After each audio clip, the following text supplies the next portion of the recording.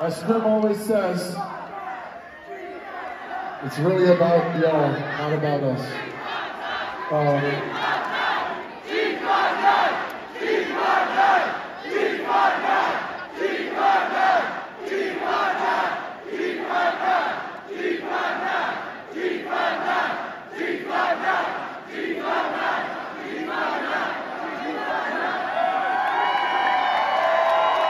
Thank you, thank you. Also, I would like to thank each and every one of the performers who performed today that made this great day what the fuck it was.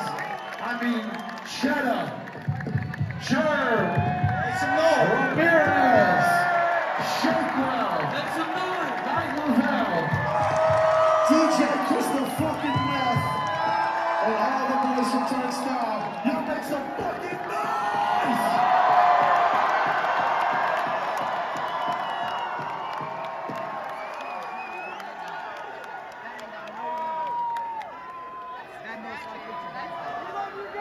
Scrimmy. Yo.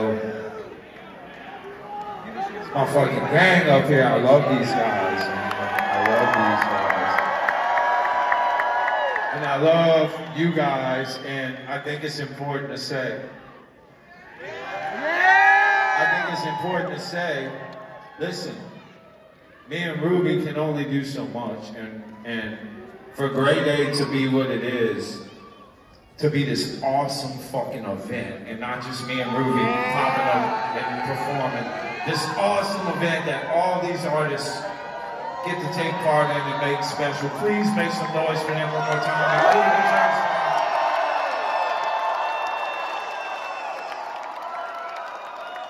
Me and Ruby can only do so fucking much, man. These guys are awesome. TURNSTILE is fucking amazing.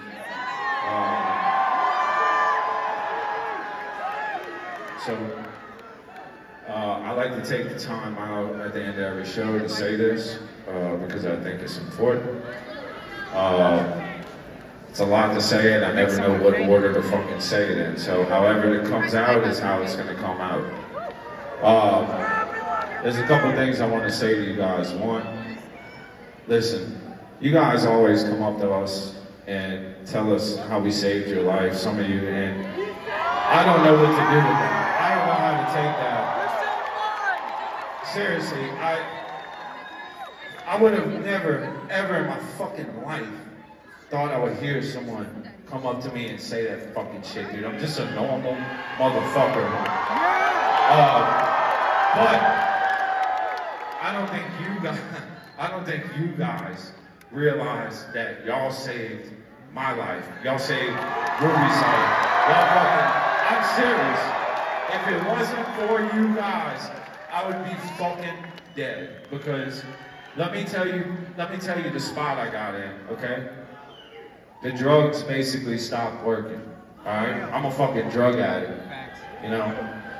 Alcoholic. I have depression. I have anxiety. I have so much fucking shit, we'd be here till midnight if I kept listening, okay? And a lot of these guys, I don't want to speak for them, but a lot of these guys share the same, if not different issues. And I got to a point, the drugs kept me alive for a long time because I didn't know how to cope with life, and it made me okay in the world. But at some point, the drugs stopped working. And it was that point, like 2 years ago, that I started going out of my fucking mind and I wanted to kill my fucking self. But I didn't have the balls to pull the fucking trigger, but was slowly fucking working on it. And if it wasn't for the guys I have around me, if it wasn't for Ruby, if it wasn't for Kyle, for Dana, for everyone that was able to help me out when I couldn't fucking do it, I would not fucking be here. I would not fucking be here. I didn't want to live anymore, man. I didn't want to fucking live, dude. I can't tell you what it's like to think all of this shit will solve your problems. I thought all of this would solve my problems. And to get there, and I still felt the same, if not worse, and there wasn't a fucking problem to solve, dude, I thought that was it for me. But you guys, man, you guys gave me a fucking reason to keep going. You guys gave me a reason to keep going. And I know for a fact, I speak for a lot of guys up here. When we can't think of nothing else and we don't want to go on, you guys really don't fucking know how much you saved our fucking lives. And with that being said, it's mutual, brother. It's a two-way street. I love you too. And with that being said, listen, just because I got sober doesn't mean I got better. As a matter of fact, I got worse. I got crazier because I didn't have my coping mechanism anymore. And because of that, I had to reach out to get help. I couldn't figure this shit out on my own. And I want you guys, if you guys are ever fucking, no matter what you're going through, I want you guys, please, if you need help, get help. Please, please. I'm begging you, please get help. If you need help, please get help, man. It's okay. It's okay to have someone fucking help you out. Because I couldn't figure it out. The way I was doing it and thinking it was gonna end me up in a fucking grave, man. And I would have hurt so many people doing that.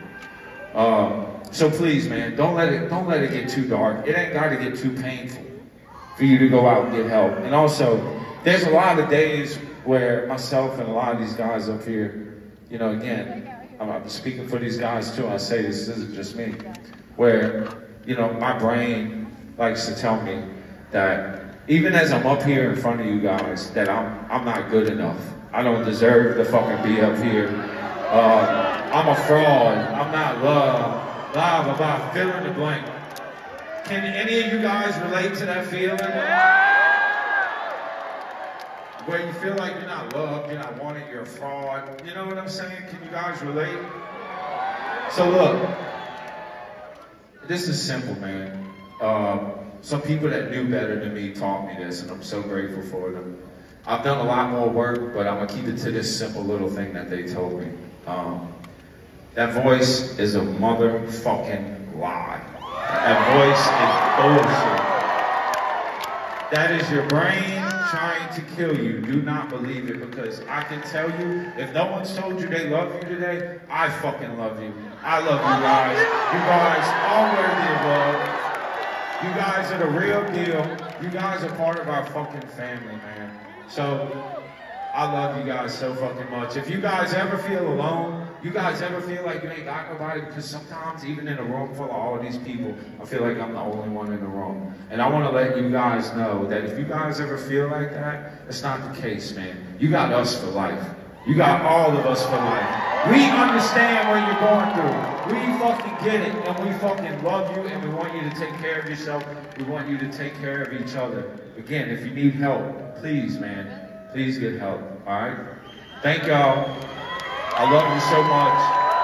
And also, and to those I love, thank you for sticking around.